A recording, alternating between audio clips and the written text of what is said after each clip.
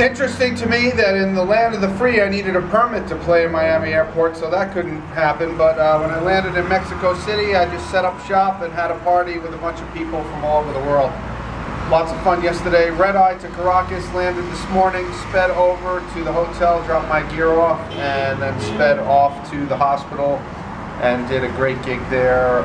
Nice to return there.